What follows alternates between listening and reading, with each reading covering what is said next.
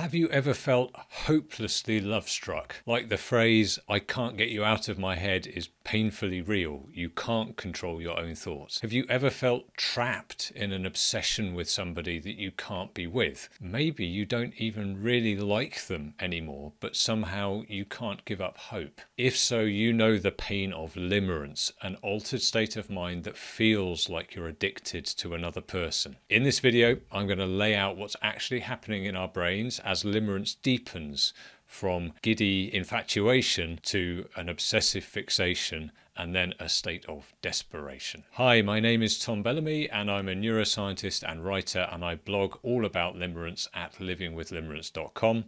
I'm also the author of the book Smitten that explains how neuroscience can help us make sense of obsessive infatuation and to recover from it. Right, let's get to the bottom of whether it really is possible to be addicted to a person. Okay, a good place to start is with definitions. What is addiction? Well, if you look in a dictionary, it's something along the lines of an inability to stop doing or using something, especially something harmful. And our kind of general social understanding of addiction is exactly that. It's a habit or a compulsion that we can't stop, even though it's disrupting our lives and it's having a negative impact on us. Now, there's a lot of debate and a lot of contention about exactly what addiction is at a sort of physical level. So perhaps the extreme forms of this on a spectrum would be people that perhaps just say, well, it's just you've got weak will.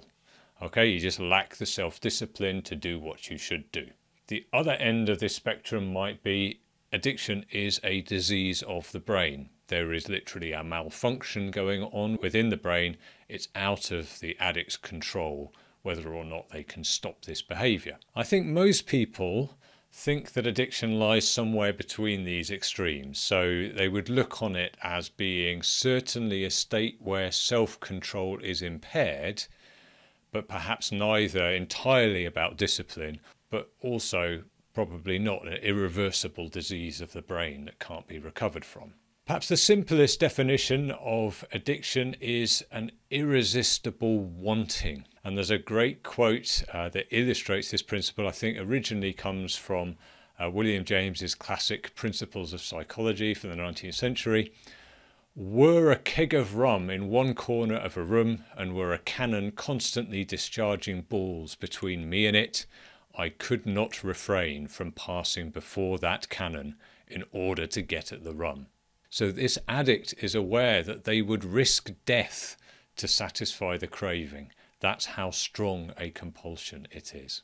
If we were to list a series of symptoms that are associated with addiction, it would be things like insatiable desires, cravings, compulsive behavior that's difficult to resist, intrusive thoughts that just come unbidden and make you think about what you're addicted to, mood swings, and generally a state of sort of psychological restlessness and distress until you've secured whatever it is that you're addicted to. And there's some sort of secondary symptoms as well associated with the addict's life. So things like neglect of other responsibilities, perhaps a habit of secrecy, telling lies, keeping secrets, concealing their habit, and generally prioritizing that addiction over everything else in their life. Now, I've been talking in fairly general terms so far, but most of what we know when it comes to the neuroscience of addiction is associated with drugs of addiction, drugs of abuse,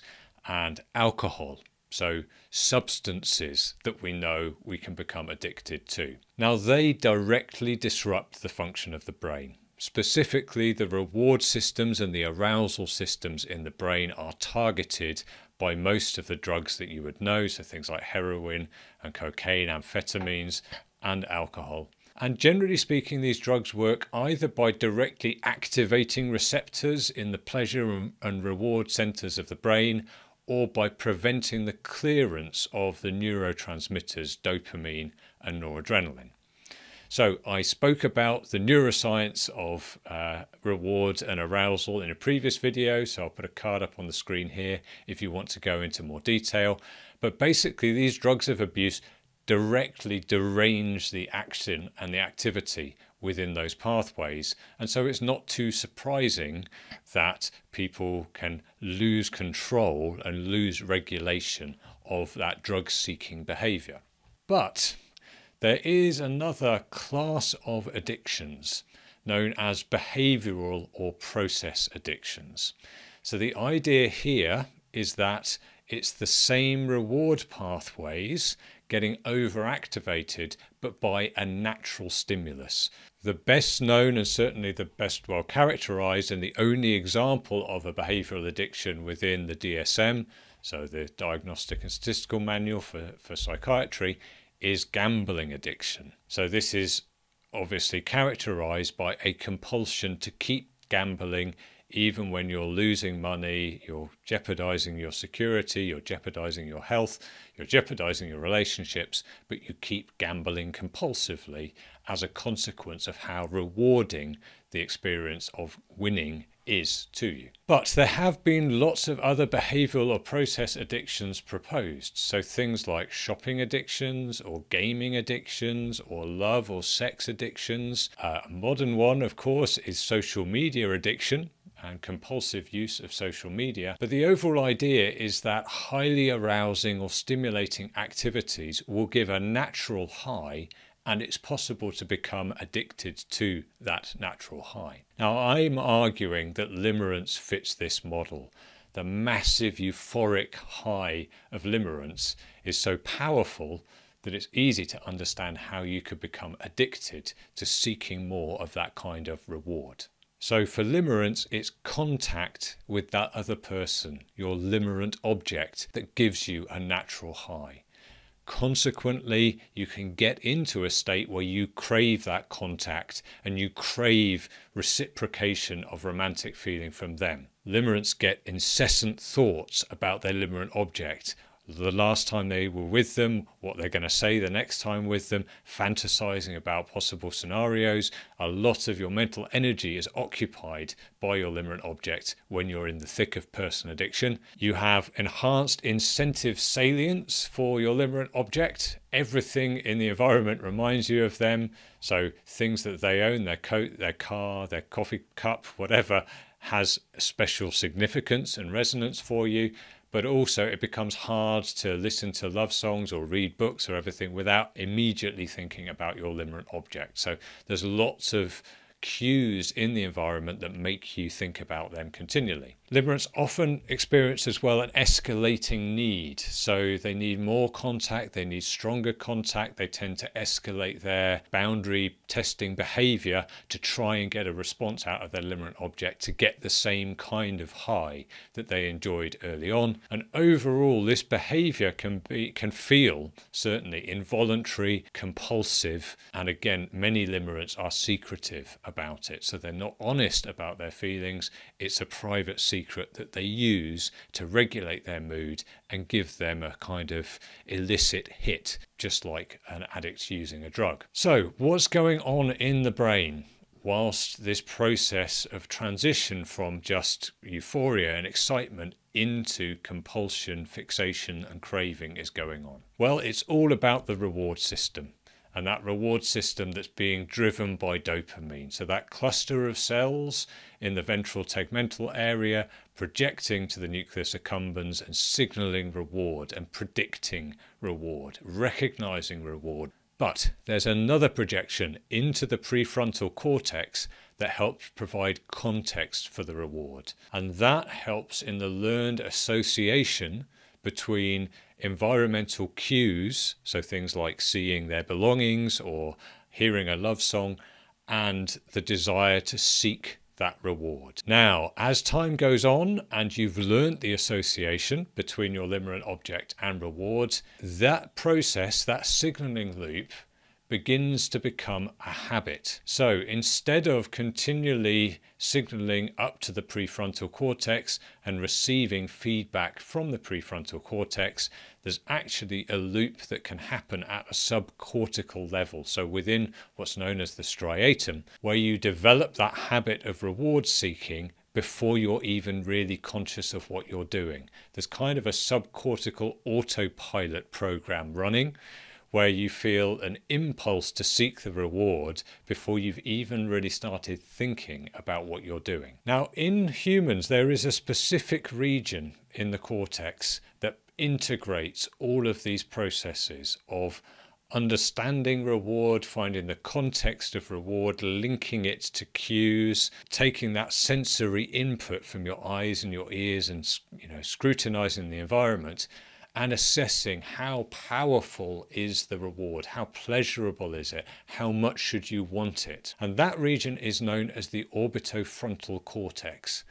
And that provides that feedback loop to reduce the urgency of desire or to regulate the urgency of desire. And in addiction, there is a dysregulation, perhaps you could call it an instability within that feedback system.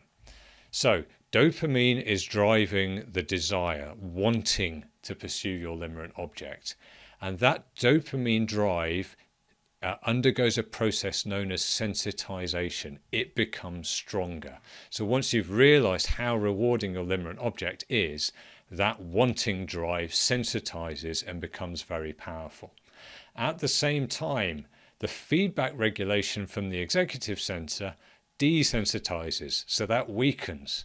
So you end up with a runaway habit loop where pursuing your limerent object and getting reward sensitizes the dopamine drive and weakens the executive feedback. The more that you do this, the more that you pursue your limerent object seeking rewards, the more you'll behaviorally reinforce that process. So you'll strengthen the wanting drive and weaken the feedback drive. Ultimately, that leads to a state where you feel like you've got a loss of self-control. The impulse to seek your limerent object is so powerful that you act before thinking. And it becomes very hard work, very cognitively demanding to try and intervene and stop yourself from pursuing that habit loop. So what might this look like in real life? So let's take the scenario of somebody who's become limerent and they're into that fixation phase where they're not able to control their feelings too well. So let's say our hero is reading a book and they read something in the book that triggers an intrusive thought about their limerent object.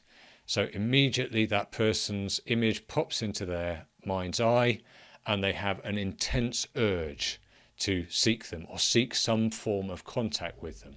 So let's say that urge is to go and check the Facebook page of their limerent object. So the limerent is probably going to feel a sense that they shouldn't do this, that they know that this isn't good for them, that this isn't a healthy behavior, it isn't a healthy habit, but they also kind of already know from a growing strength of desire that they're not going to be able to resist the urge.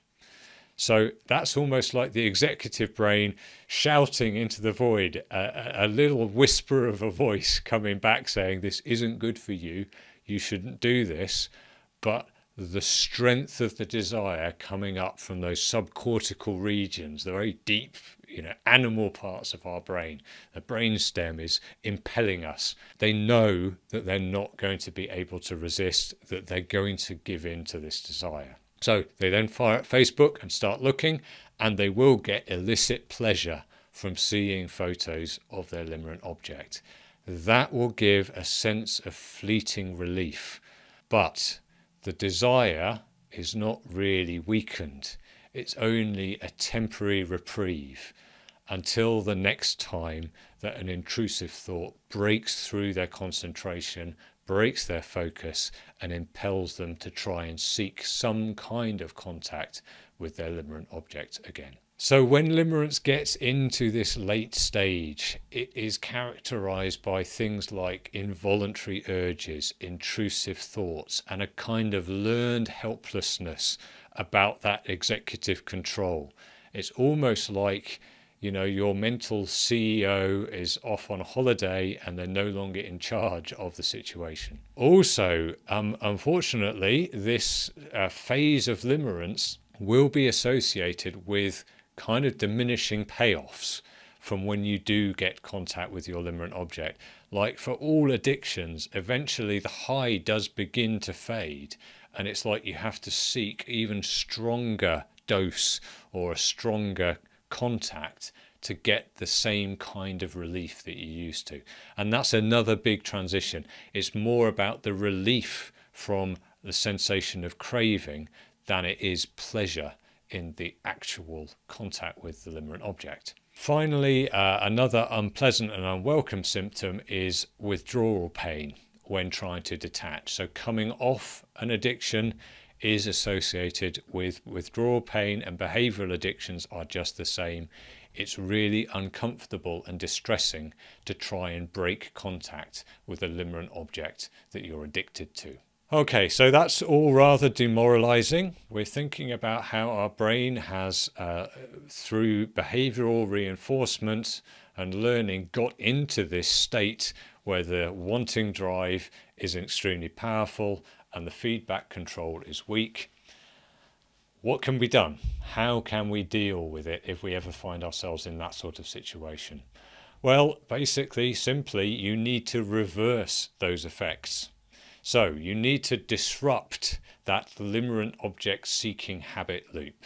So when you get that subconscious urge, when you get that drive to seek them, you need to recognize it as a habit loop that you need to break. So you need to disrupt that sequence of a cue triggering the desire to seek and then going and indulging in the behavior that gives you relief, and somehow disrupt that habit loop and break it. The second thing that you need to do is try and break the association between your limerent object and reward. Now that might seem impossible because this person is so remarkably attractive, so unnaturally powerfully desirable, that how could you ever not find their company rewarding? Well, there are ways to do this. There are psychological tricks that you can use to try and weaken that association between your limerent object and reward. A lot of what makes them so desirable is just going on in your head. It isn't really about them. You are projecting your desires, your romantic needs onto them. And so it's happening in your head. That means you can disrupt it. You can change it. The third thing that you need to do is to exercise your executive mind. So train that orbitofrontal cortex to give the appropriate amount of feedback and try and develop and strengthen a habit of self-discipline, just like exercising a muscle. The more you get used to doing that in other contexts, in terms of controlling other unhealthy habits, the benefits begin to ripple out, and you'll find that the ability to control cravings and the ability to regulate emotions increases across the board. And finally, to deal with the demoralization of this, you also need to find new sources of reward. You can't just deprive yourself of the habit that you were using to sustain your mood and to regulate your emotions. You need to find a new healthy source of reward, a better habit to pursue, so something that gives you a different natural high, a different natural reward, but is healthy and helps you actually fulfill your life goals. So there's a lot in that. Obviously, it's not a small matter to reverse an addiction. When it comes to limerence, I actually have written an ebook which is free if you sign up at my website. So I'll put the link down below. So that free ebook is like a 10-step process for how to reverse and resist the habits that drive you into person addiction, and how to identify potential new sources of reward that will take you forwards. So if you are in this sort of situation and looking for support, check out that guide. Hopefully it can help you. So that's the reality. Following your instincts when you're in limerence really can drive you into a compulsive habit that becomes, to all intents and purposes, an addiction to that other person, to your limerent object. More positively, once you know that this risk exists and you have this vulnerability, you can take steps to escape before the limerence gets too fully established and becomes an addiction. For more on that, please see this video, should be a card on the screen and a link below, on the 5 phases of limerence and how to escape before the addiction gets too severe. Okay, that's it. Thanks for watching. I hope you enjoyed the video. Subscribe if you want more, and I'll see you next time.